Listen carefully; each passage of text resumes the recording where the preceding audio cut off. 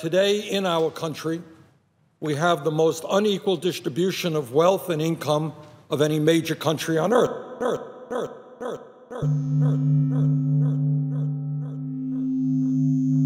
We are now the most unequal society of any major industrialized nation. Today in America, we have more people living in poverty than ever before.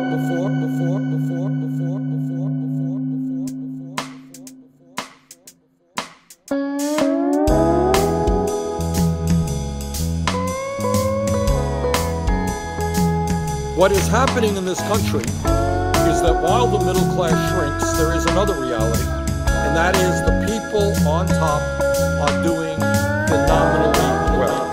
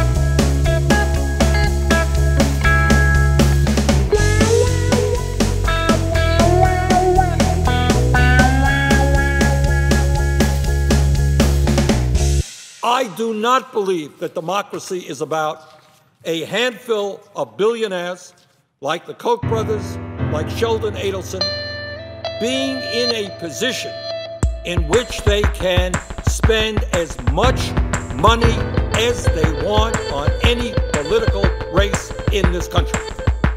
It is very hard for me to imagine how anybody could defend that as being democracy. It is not. It is oligarchy. It is the power of a handful